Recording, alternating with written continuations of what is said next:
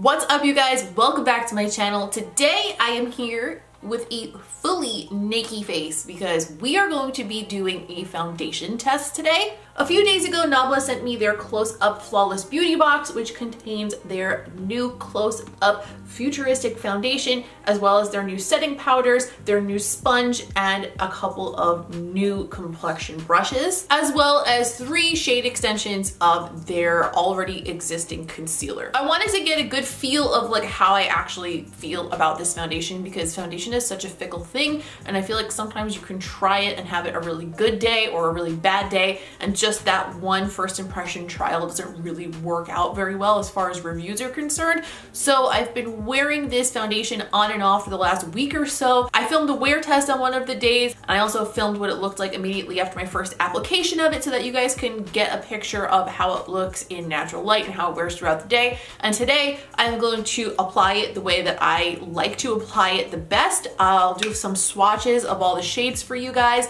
I will also use the sponge, use the brushes, use the setting powder, and discuss what I think of all of it throughout the whole thing. The one thing that I'm not going to be using today is the new shades of concealer. Reason being that the 3 new shades, none of them really match me, first of all, and second of all, I have already used their concealer in the past and I really don't like it on me, which is strange because I have heard people absolutely rave about their concealer, and I'm sure that it's great on some people, but for some reason it just does not sit well on my skin. So that's already my review on that. I'm going to prime my face using my Milk Hydro Grip Primer, which I have still been loving, by the way. I did a review on this not too long ago. If you haven't seen that yet and you would like to, I'll put that right up here on the screen so you could click over to that if you like. Don't forget to come back. And in the center of my face, I'm gonna use the Milk Blur Stick. This is like my ultimate combination right now. I always really use the Blur Stick in the middle of my face regardless of what primer I use, but these two together, ooh, they're so good. As far as the shade range is concerned, this is a 20 shade range, which is a lot smaller than a lot of brands are releasing right now.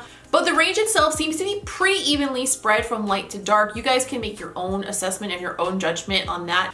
I did film some arm swatches so that you guys can see what they look like next to each other, and also so you can see what they look like outside of the bottles, because let me pick it up for you. The bottle is like a frosted kind of plastic, so you can't really see the actual shade of the foundation inside the bottle. It makes it look like it has like a white, more like ashy cast to it than it does when it comes out of the bottle. So even though swatching the shades that don't fit me probably isn't going to help you match yourself per se, it might give you a little bit of a better picture of what some of the undertones look like. Hopefully it'll be helpful. If not, then I wasted my time swatching them. But I'd rather try to be helpful if I can and have it not work than not try. Do you know what I mean?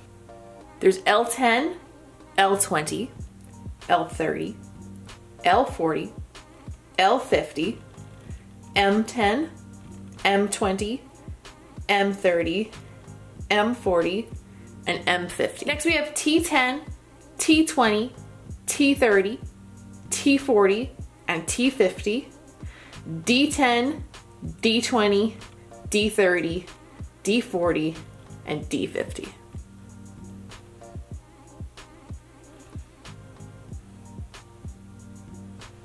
Before we get started, please don't forget to take a second to leave a like on this video if you don't mind, because that helps me out in a big way and I always appreciate it. And also, if you are new here, maybe you've been perusing a few videos and you just haven't committed yet, I would love to encourage you to subscribe, because I have a piece of my own hair in my hand that I'm pulling across my face, which is always entertaining, and also because I think you would enjoy these videos and I would love to have you around. I am going to clip my hair back and start priming this face so we can get started on the application process of this foundation. And as we do that, I will insert little clips of the wear tests and all that stuff that I did this week so you guys can get a really good picture of what this foundation is like. I'm gonna take 2 pumps of the Milk Hydro Grip Foundation and put it on with my fingers, which is the way that I do this generally. Color that Nabla sent me, props to them for being able to shade match me over the internet. I don't know how they did that, because L50 is like a really, really good match for me, except for right now, probably because I did my fake tan last night. So with a fresh fake tan, I may be a bit closer to M10. The packaging looks like this. It is a twist off cap, and inside you have a little squeeze tube. It is not a pump. The way the packaging functions reminds me a lot of Benefit Hello Happy foundation. This type of packaging is fine. I prefer a pump always, but for sanitation reasons and like ease of use, this is like second to best after a pump. I'm going to squeeze a bit of this onto the back of my hand, and I am going to be applying it with their sponge. This sponge is a typical beauty blendery type shape, except that it has two sloped sides and it also has a square top, which is nice for kind of getting it underneath your eyes when you use it for concealer. This actually still is a pretty good match for me. I'm just gonna add a little bit of bronzer when we're done. So this is L50, and even with my fake tan, this is actually a pretty good match. So I'm gonna stick with this. I describe this as a medium coverage, which I would say is very, very accurate. It's very much medium. It covers, but it also still shows your freckles and your moles through. However, they do describe the coverage as buildable, and I experimented with that a little bit a few of the times that I wore it this week, and I'll show you right now actually, because I can show you right over here. It definitely is buildable. It doesn't really get like heavy looking when you build it over itself, but it does become more opaque. And what I'm gonna do is I'm gonna build that coverage on one side of my face and leave the other half bare for now, so you can kind of compare what my skin looked like before to what it looks like with the foundation on. So after the second layer, you can still see like little hints of my moles and stuff coming through, but they're definitely lighter than they were before.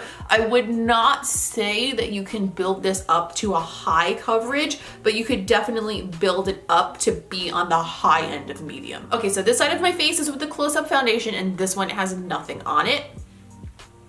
And the cheek area has 2 layers of coverage, where the forehead only has 1. I'm gonna zoom you in really, really, really, really close so you can see.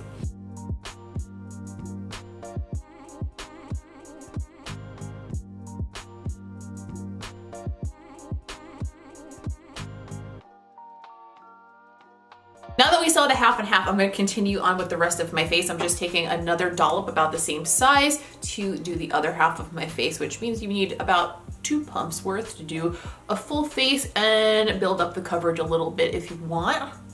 And as far as how this foundation feels on the face, it feels really, really light. I do have one little gripe with this foundation, and I'll show you exactly what I mean right now because it's happening right now. But this is also an issue that I have with a lot of foundation, so it's not unique to this. But for some reason, when I apply it with a sponge, it makes the pores on my nose look absolutely batshit. But it's only if I do it with a sponge. If I buff it in afterward with a brush, it sits beautifully. It's just for some reason on that spot, certain foundations sit above my pores and don't go in. I'm gonna zoom and buff so you guys can see. So I'm not sure how bad it looks on camera, but in person, like oh no. For some reason, and this is again with a lot of foundations, it only happens on my nose area when I apply it with a sponge. If I buff it in with a brush, I guess it like swirls it into the pores more evenly and it looks so much better. So I would say if you have some enlarged pores on certain areas of your face, be aware that you may need to buff this in a little bit with a brush. But once you do that, it looks great. So do with that information what you will. Speaking of the brushes, this is the foundation buffer brush. I'm not big on applying my foundation with a buffer brush, honestly, but for like little things like this, it comes in handy. Is this one particularly really amazing or special? No, but it is really pretty. These brushes are really nice. Nabla brushes are really good quality. I have a bunch of them. You guys always ask me about what I'm using for my highlight, and I always use a Nabla brush for my highlight these days. They're well constructed. They are nice and soft. They're high quality brushes. No complaints about the brushes whatsoever. It's just, you know, it's not terribly unique. It's just a cute buffer brush. I'm gonna conceal my under eye area, and while I do that, I'm going to talk to you guys about how I felt about this foundation as it wore throughout the day while I tried it out earlier this week. I'm using the Too Faced Born This Way Multi-Sculpted Concealer in the shade Vanilla. So the first day that I wore this was actually a day that I was filming. So you guys kind of saw this already and just didn't know it. I didn't conduct a wear test on the first day though, because it was the day that I was filming the Game of Thrones collection, like one of the days, because that was like a 2 or 3 day filming process. I wore it on the day that I filmed all the lip swatches and stuff, and I think 2 of the makeup looks, and I did not want to do a wear test because I didn't think that it was fair to wear test a foundation on a day where I was like wiping off several parts of my makeup a couple of times, because like nothing's gonna look good after that. But I'll show you what it looked like that day when I first applied it. This was before I even put my rest of my Game of Thrones makeup on.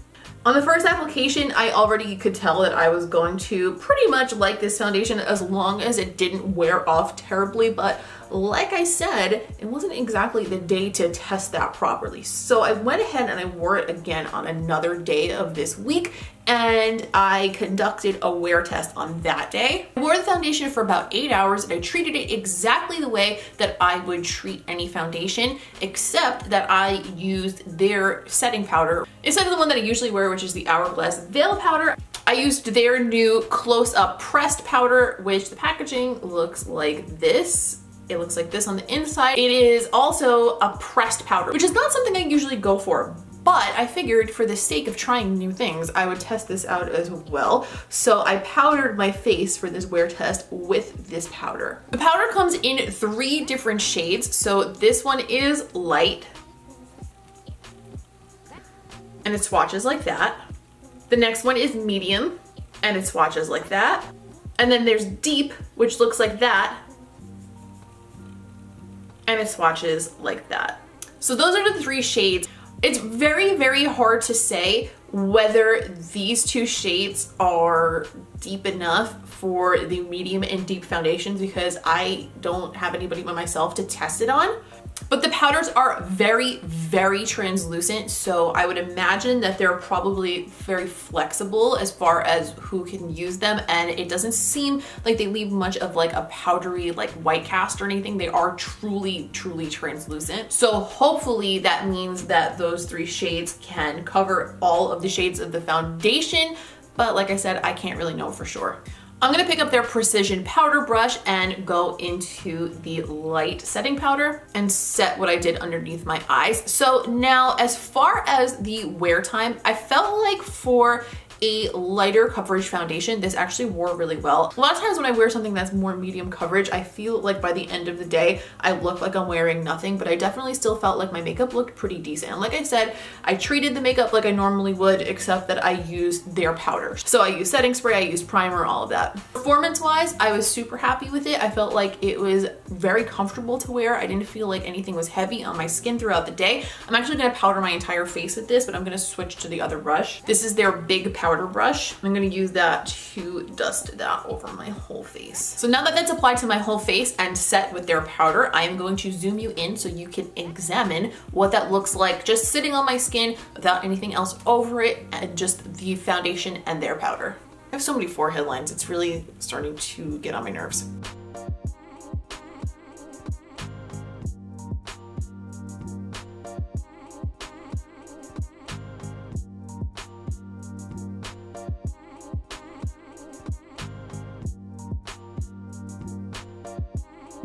I'm gonna go ahead and bronze up my face a little bit. This is the Beauty Bakery Coffee and Cocoa palette, and I'm gonna go into the shade Deja Brew on my Real Techniques blush brush. I'm just gonna warm up the high points of my face with that so you guys can see how things apply over the powder and stuff. Products seem to apply really nicely over it, especially after you powder it. Lately, I've been powdering my whole face all the time anyway because it's getting a little humid and warmer out these days, and I am just a very greasy bitch sometimes, man. I have combination skin, but at the same time, like the part that is the oily part of that combination is oily.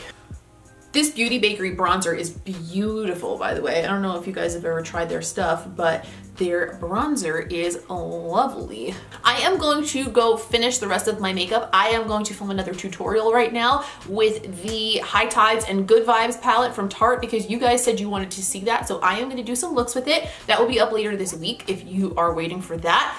And after I do my eyes and finish the rest of my face, I'll come back, show you what this foundation looks like with a full face, and then give you my final opinion on each of these products. Okay, so I finished my makeup. This is a tutorial that I did with the Tarte High Tides and Good Vibes palette. You guys will see that later this week. I actually wound up having to redo underneath my eyes a little bit. We had a bit of fallout with this blue shade here, but essentially though, it's still the same as we started. I redid it with the same products that I used the first time around. It just might not look quite as clean as I would prefer for a foundation and powder recap. Overall, I like this foundation a lot, and I also like the powder a lot. I think that of the two, I actually, believe it or not, I actually think I like the powder more. I don't usually go for pressed powders, but there's something about it that I find very like blurring on the skin. It's also very, very easy to get enough to powder your whole face because it's a very soft powder, and I just feel like it gives a really nice finish, like a soft focus sort of a look without making it look heavy and cakey. And even when I powder my whole face, which is something I don't always do, it really looks fresh still, regardless of the fact that I have powder all over my whole face. My makeup wore well with it, and not just the foundation. I used it as an under eye setting powder a couple days, and it worked well as that too. Out of these two, the foundation I like, but the powder I love. The foundation itself I find to be very light on the skin. I think it's a really nice natural finish. I do think that the term buildable might be a little bit misleading with this one because it is buildable for sure. You can definitely layer it and it sits nicely, but it's never really gonna build to completely full coverage. You can build it from a very light medium coverage to a heavier medium coverage, but in my opinion, it's still in the medium range. I would say that the finish is a natural finish. It's not super dewy, but it's also not completely matte, which thank God, I prefer that. I really don't like completely matte foundations, but I also don't like anything that's like so dewy that it makes me look sweaty. And like I said, around my nose, it did sit weird on my pores unless I buffed it in with a brush. That is something that happens to me a lot in that area. There are some foundations that I have that don't do that. For example, the IT Cosmetics CC cream does not do that for some reason, but most of my favorite foundations do. Like the Too Faced Born This Way, I need to buff that in around my nose too. I don't like applying things with a brush, so I don't do it to my whole face. So what I wind up doing is using the sponge all over my face and then just buffing in the nose area to smooth it back out again, and that's how I solve that problem. But if you have super large pores in your center of your face or anywhere really, just know that you might need to buff it into that area to get it to sit nicely. If you put it on with a sponge, it might look a little bit Speaking of the sponge, so the sponge shape is, I've seen quite a few sponges coming out in this shape lately, and I think I like it because I do like this sharp edge for getting right underneath the eye to apply my concealer. It definitely is nice if you're going to use it to apply powder to cut underneath your cheekbone as well. And as far as the texture of the sponge, I would say this reminds me of the Real Technique sponges, which I like. It's a little bit more dense than a beauty blender, but not quite as dense as like some of those like really hard sponges that you get. One thing I did notice with this sponge though is it dries a lot faster than my other sponges. Like if I wet it at the beginning of filming, by the time I finish filming, I need to wet it again. So that's just something to note. Not necessarily a bad thing, especially if you want to throw it in your bag and bring it with you. But if you take a really long time to do your makeup, you might need to get up and wet it again. I'm gonna zoom you guys in again so you can see for one last time how it's sitting after it's been on my face a little bit. Do keep in mind that I had to redo underneath my eyes once or twice because I was having some fallout from the eyeshadow tutorial that I just filmed. But I wanted to make sure that you guys get to see, because sometimes like you put on a foundation and then 20 minutes later it looks very different. So just wanted to show you how it sits after it really settles into your face. I think it actually looks better on my forehead wrinkles now than it did a few minutes ago, so that's nice. And around the rest of my face, sitting pretty much the same, I would say, as it was when we first applied. Overall, I really like this foundation. I think that if you are somebody who likes medium coverage or wants something that's a natural finish that's gonna be very light on your skin for the summer months, this might be really nice for you. I totally think that if you're looking for a pressed powder, you should try this out because I think the finish of this pressed powder is beautiful. And as far as pressed powders are concerned, I feel like it gave me much more wear time than they normally do. Leave me a comment down below. Please let me know if you have tried this foundation. Are you interested in trying this foundation? What do you think of all the things we talked about here today? Also, let me know in a comment, do you usually go for a pressed powder or a loose powder? Because I have been a loose powder bitch for a really long time, but this one might be changing my mind a little bit. Please don't forget to take a second to leave a like on this video if you don't mind, because it helps me out in a big fat blossoming love-filled sort of a way that you just can't even comprehend how much that one little click does for me. And also, if you are new here, I would love it if you would subscribe because I would enjoy having you here for my future videos. To keep up with me between videos, to see close-ups of my makeup looks, to see all of the other more creative stuff and lip art that I do, behind the scenes PR unboxings, polls, to decide what is going on here on this channel, come follow me over on Instagram. You don't want to miss out on all of the other stuff that goes on over there that I don't do here. I think that's all for today. I hope you found this helpful. Thank you so much for watching, and I will see you in the next one.